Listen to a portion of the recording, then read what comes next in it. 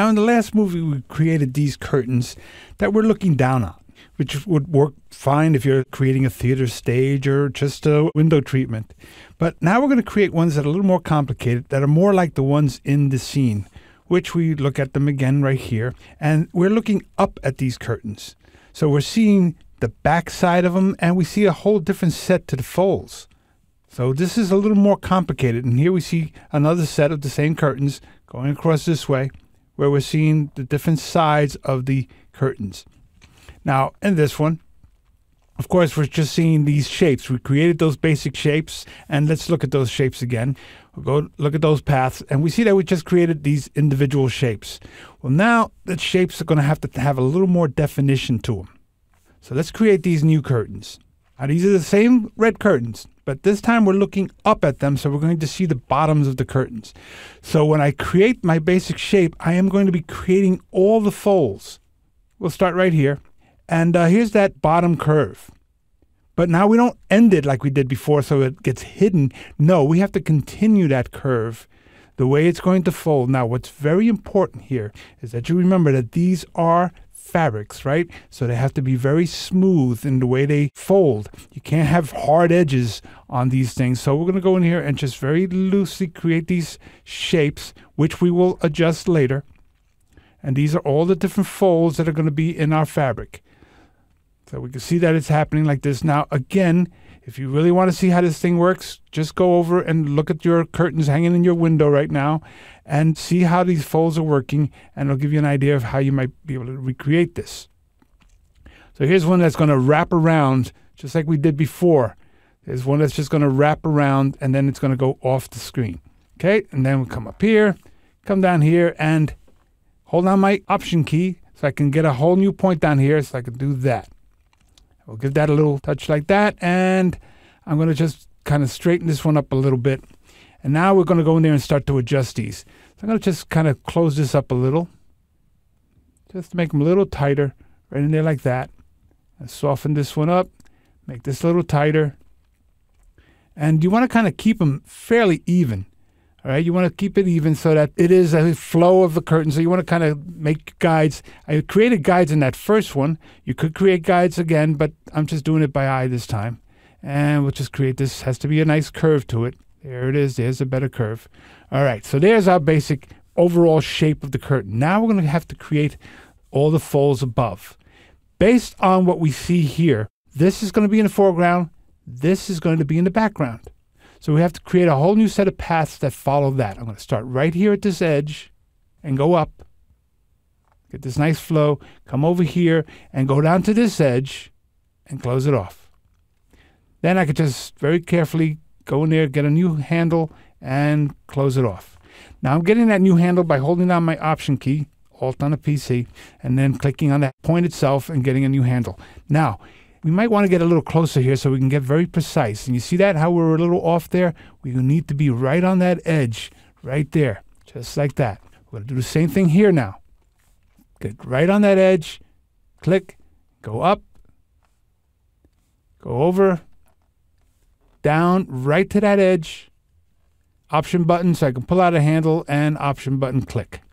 That way I close it off. Now here, we just have one little fold here. So let's just jump over to this guy first. I'm going to click here, go straight up, around, and close it off just like that. Same thing's going to happen here. It's just one going up behind this one. Come around, and here we go. Close it off right in there.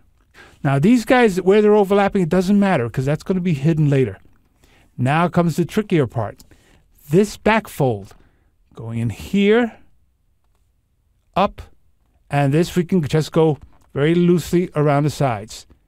Here, up, loosely around the sides. Because we're only going to see this little part right in there. So we don't have to worry too much about this outer part. Then we do this, up. This guy, up. So basically, the only place we have to be really tight is right there on that edge. This guy up. And finally, let's just get this edge. In fact, let's elongate this one just a little bit. There we go. And we start right here, go up, and close it off. So now we have all our basic paths. So let's save them right off the bat. There they are. So now let's pull back and see what we're about to do. I'm going to use the same reds as we had before. So what I'm going to do is I'm going to start to create my basic shapes. So I'm going to go in here and I have the overall shape of the curtains. So what I'm going to do is in a layer, I'm going to just say curtain. And I'm going to fill it with that red.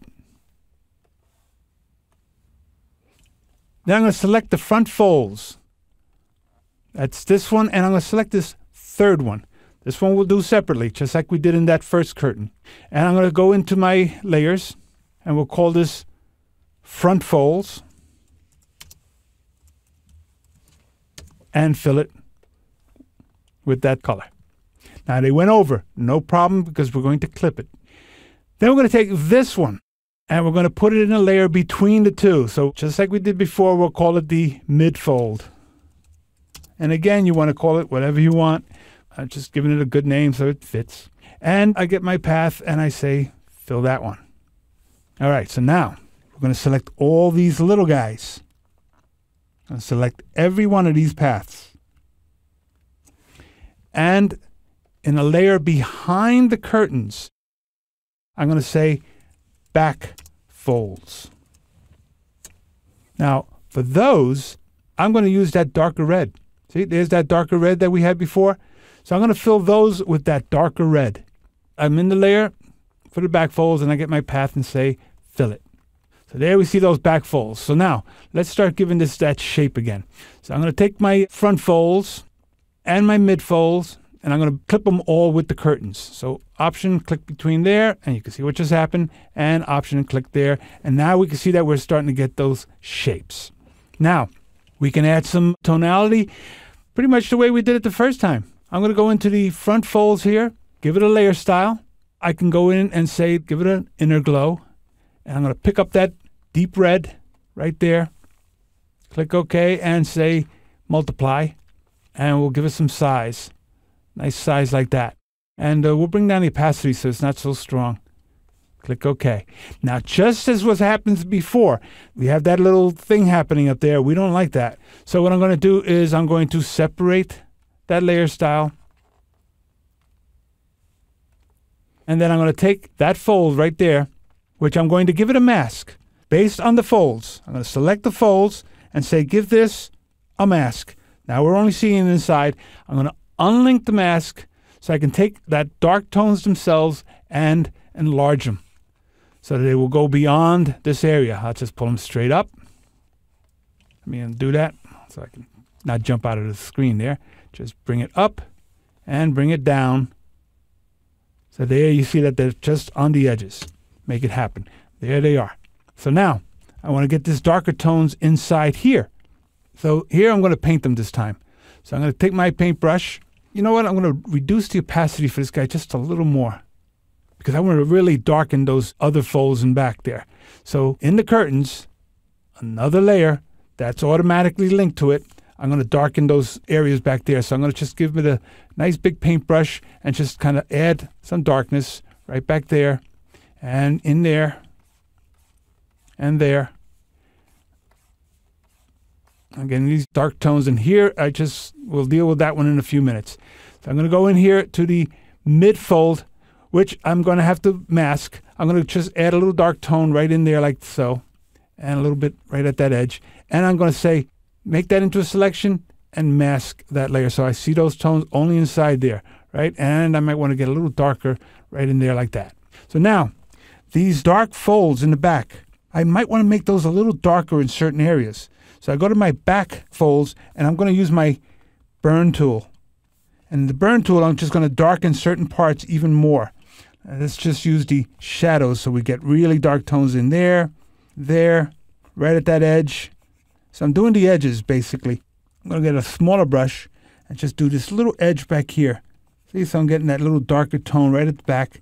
And there you can see how this is starting to work. You might want to get a little darker in there as well. So I'm going to go in there to my main curtain and just give it a little dab right back here, just to darken that little area, just a little bit right in there, right in there, and in there. So just where that fold is happening. And like before, we might want to add a little additional tones.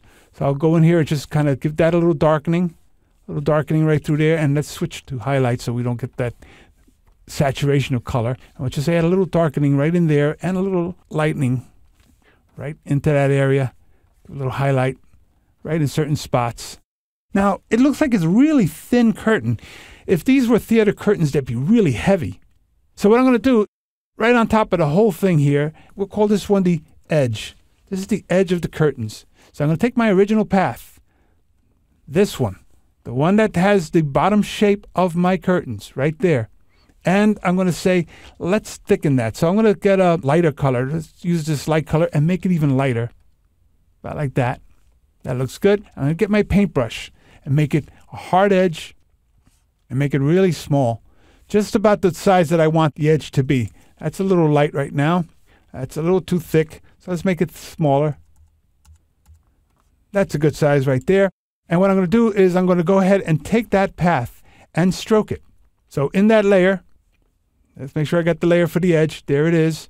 So I'm going to take my path and stroke it. And I'm going to erase this part here because we don't want an edge on that side of the curtain. And there you can see that now our curtain has this nice little edge. If you're not sure where the edge is, let's just take our background. Lost our layers here. There they are back here. Let's get our layers and we'll just take the background and invert it so we can see how there's our little edge to the bottom of the curtains.